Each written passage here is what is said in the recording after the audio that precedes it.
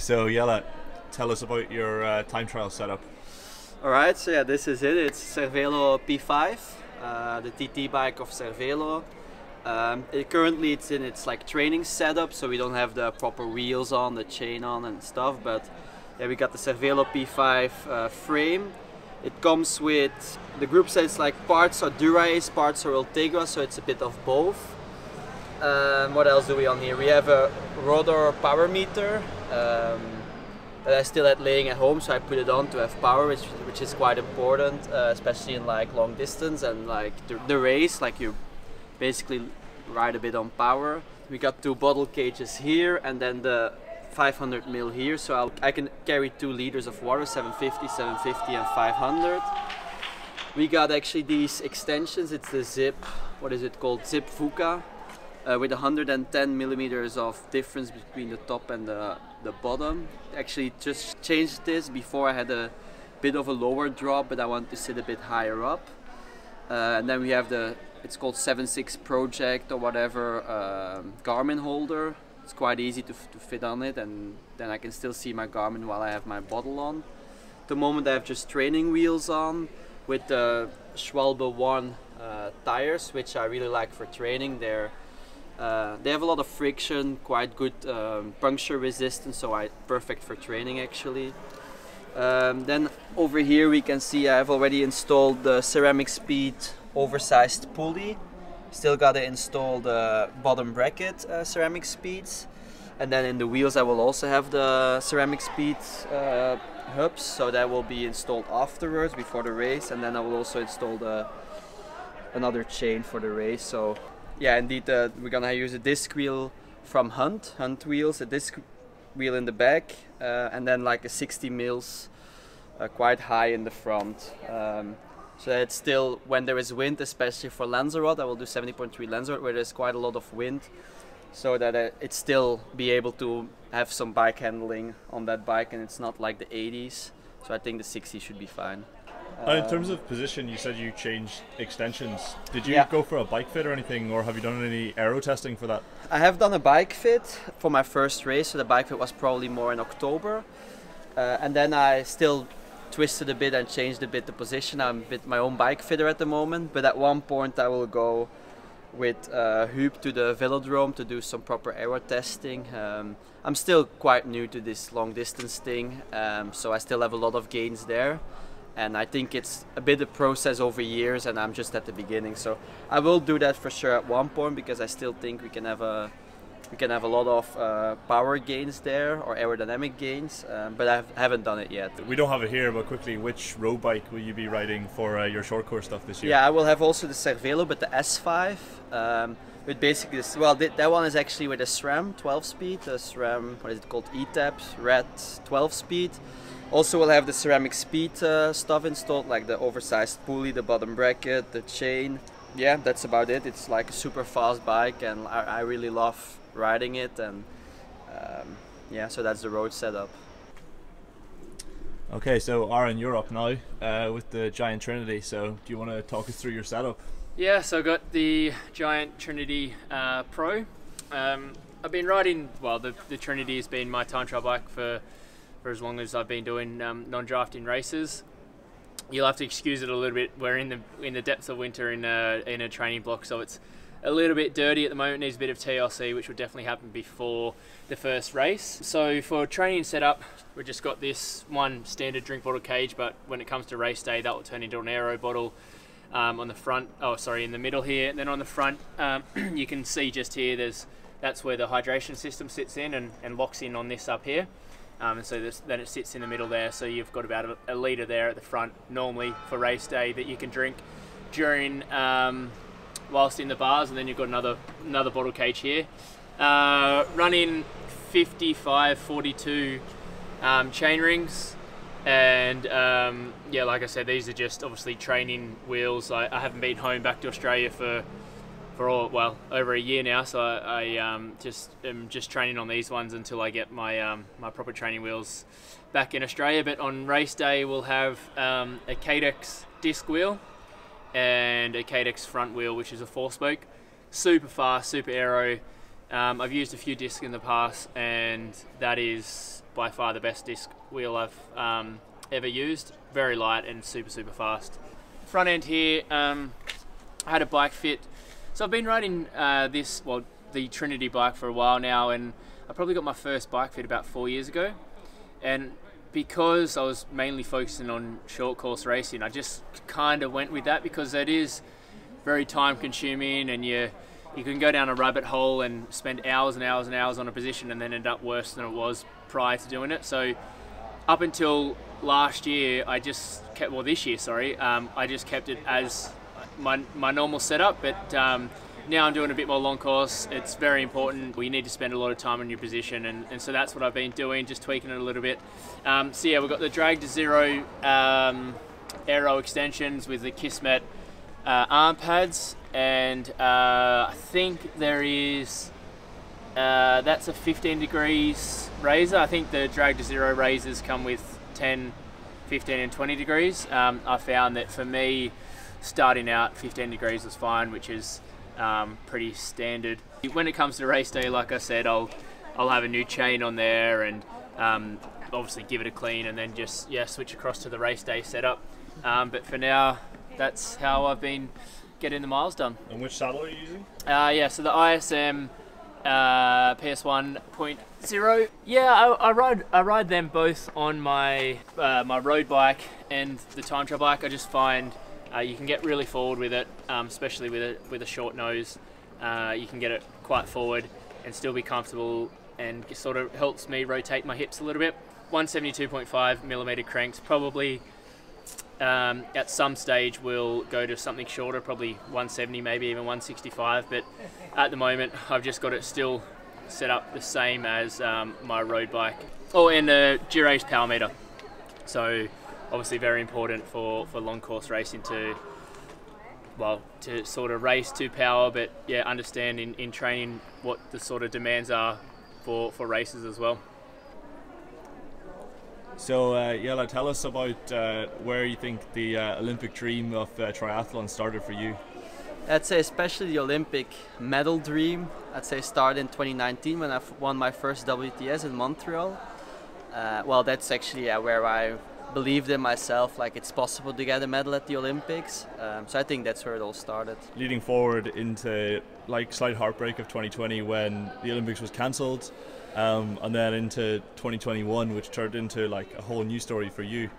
Tell us about kind of how that Olympic build-up went and what emotions were involved in that. Yeah, and the 2020 I think was for everyone a bit of a hard year with first the uncertainty about the Olympics and then the Olympics being cancelled. But I could easily move that aside, and like knowing that I would be stronger in 2021 than I would have been in 2020. And 2021 season started well as well with my second place in Yokohama WTS, and from there basically went downhill. I was here in Girona 2.5 weeks before the Olympics and was about to fly out to Tokyo when I tested positive for Girona, and well, that was probably the two hardest weeks of my professional career so far, where I would do PCR tests every day hoping to get a negative test, because that's what the Belgian Olympic Committee said, like if you test 2 times negative, which they said would be quick with you because you're vaccinated, then I was able to still go to the Olympics. But every day I got the positive result back, and it was just like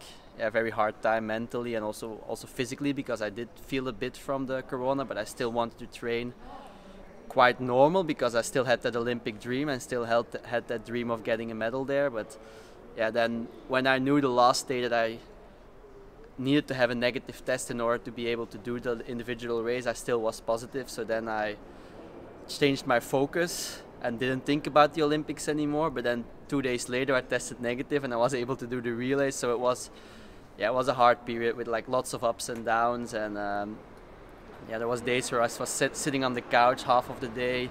I didn't sleep well because usually the results would come in the middle of the night, so I would wake up, check my phone every 2 hours. So it was a hard period. That was tough, but you kind of bounced back towards the end of 2021 in really spectacular fashion. Really, I think to prove to everyone and probably to yourself as well that like, had you have been there at those Olympics, it would have been something special. Yeah, and I think first I had another like low moment where I broke my wrist in a race in Montreal. Actually, the first race after the Olympics, someone tripped me and I fell on my hand and broke. So and another 4 or 5 weeks. Well, it actually went quite quick, but the swimming took a long time before I could swim again.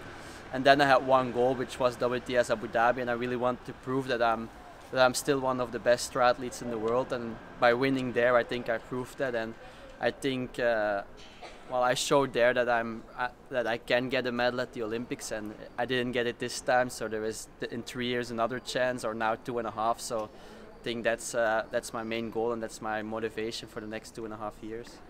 And do you think like actually having to go through everything that you went through in 2021 has made you mentally stronger? Do you feel like you're a better athlete for it? Yeah, I definitely think so. Like, for sure, I can put everything a bit more in perspective, and for me, that on the sports side of my life, that was for sure the hardest period, and for sure you get stronger out of it, and you learn from it, and you can put other like low moments in perspective to that low moment, and yeah, I think it's also a bit of a fire inside me that I still have a lot to prove in this sport and a lot to prove in the Olympic triathlon distance, and yeah, it makes me very motivated actually. I came out of that period once I was out of it mentally and physically. I was super motivated, and I still am basically. Great. Thanks, Jelle. Thank you.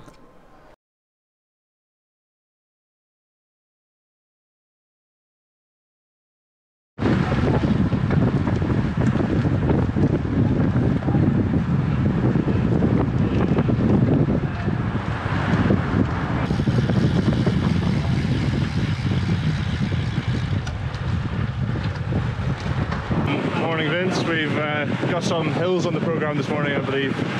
Yeah. I think we have 8 times 6 minutes.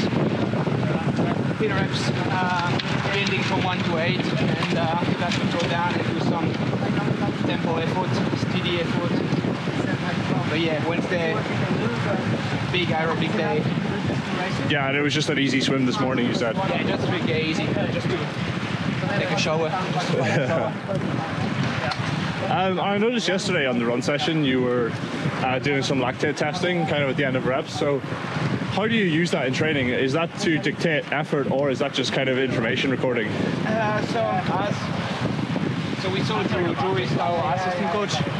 Our main coach Joel is in Australia right now. So it's another way to communicate with him on top of heart rate or feelings. It's like a way to like have 3 indicators of how I'm doing.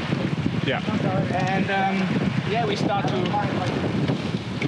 use it to have a better understanding of what we're doing, how I react to different type of sessions.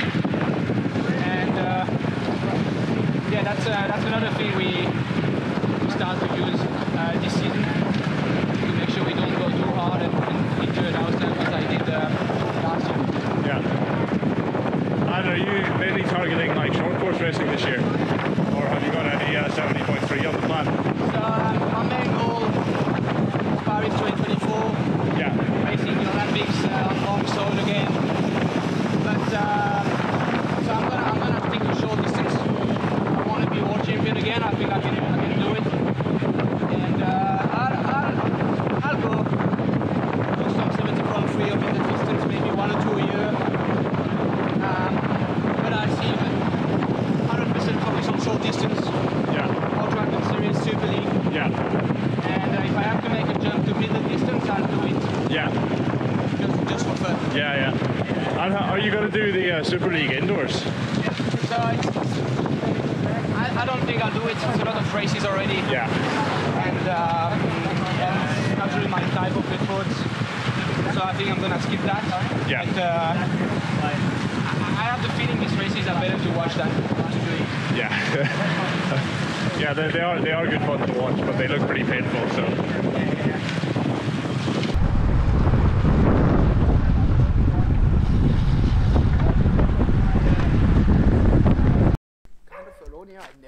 So I think there's just a couple of corners that are still wet, like up the top. Yeah. There's like one real sharp hairpin on the way down. That's wet, so just be careful. Other than that, there's not really like too much. On the uphill part, on the downhill. Well, probably be careful on the downhill. Yeah, but we'll go easy after. Yeah. We'll be smashed, but. But there's a couple of sections that are quite Well, still wet. Yeah. Okay. A lot better than last week, but still wet. So Aaron, you're doing 4. Yeah. So we've got 3 different sessions. So, Aaron, you've got 4 6s, and then your 30 minutes, similar to last week. And you got 8 6s plus 10 minutes tempo. Thank you. And then we'll see how you go. We'll go, what, 5 to 6? Yeah, 5 to 6. 6 minutes. And then we'll just descend, and then you can just wait. And then I can go jump maybe around on the behind back. him on the tempo to go back home. Are you going to do the tempo on the way back home again? I think so. Yeah. Depends of how long we have, but it's a bit. We might have to stop at one night, but Yeah. it's alright. Last week my 30 minutes was 10-10-10, but I think it's just 30 straight. straight like one All pace. out. Yeah. All out. Steady. 6.5 lactate. 70.3 rhythm. Yeah. Oh, is that what that was? Okay. This one is. Yeah. Yeah. Steady 70.3 rhythm. How fast was it up the hill? Same as Uh, yesterday. It's like just on energy, but we want to start a bit more like slower and then kind of progress over the rounds. So if we're going to go to 6, you start off a bit more reserved and then kind of progress through 1 to 6.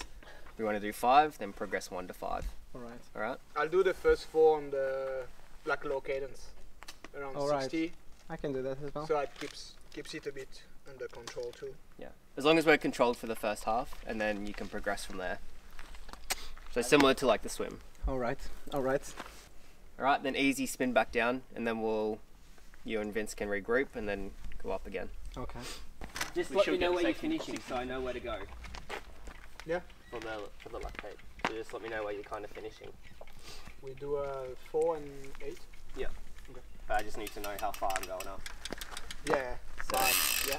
I'll check on the to have like a reference to tell you. So just a good progression, alright? If we do 5, then it's 1 to 5. If we're doing 6, then it's 1 to 6. So just start off a bit more conservative and then progress through the rounds. Alright? Alright. Kenton, are you going to do the hill swim?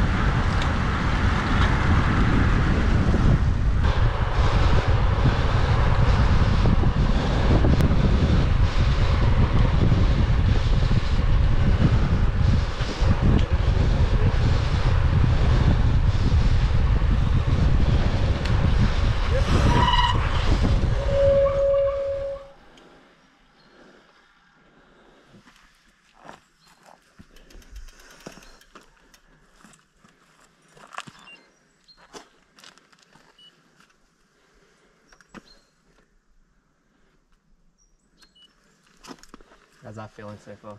Yeah, it's good. Right? Yeah. Between now we're Build gonna. too much on the next ball. Yeah. Just keep it controlled. So first block of the session done today. Yeah. 4x6 minute hills. How were those? Yeah, good. I think. So I started around about 3:30 and then finished about 3:65, I think. But just trying to stay as much as I can seated and in the position. So, sorry, a bit sweaty. Which is tough. Like it's kind of not mentally, but you just got to be disciplined to really just keep that position and just trying to really sort of nail in that position and keep the watts quite high. So it's quite tough, especially around some of the bends and it kicks up a bit. Yeah, no, it's good. So that's 4x6 done. Now we'll roll down. It's probably about another 10 minute ride, and do the next part of the session, which will be 30 minutes, just time trial on a rolling course, but mainly flat. Hopefully 70.3 pace, so half distance pace or power, which I don't actually know for sure what my power will be, but I'm hoping for around about 310. So after those efforts, this 30 minutes should just feel steady. I'll take some nutrition on board, just to work the gut as well at that sort of intensity. Yeah, so good stuff. On with the next part of the session then. Exactly.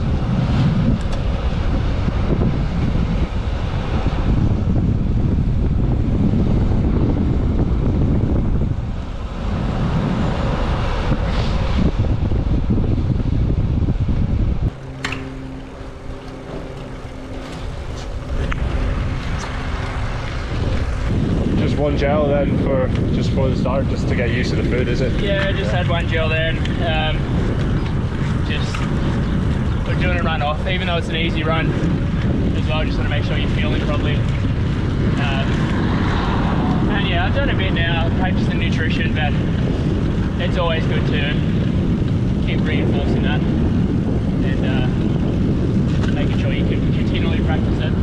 Do you have any, what do you have in your bottle? Is it just electrolyte or do you have carbs as well? No, I've got sports drink here and water there. Okay. I think we might have taken the wrong turn.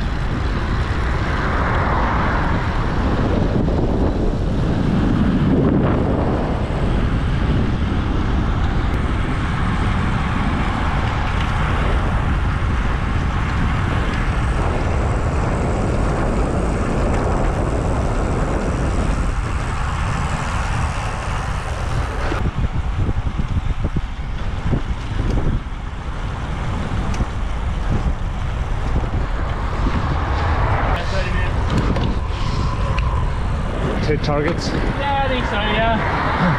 Like, average 3:17, I think. That might be pushing the upper limit of my 70.3 pace, I'm not sure. Yeah. But, well, you know, I finished 30 seconds ago and I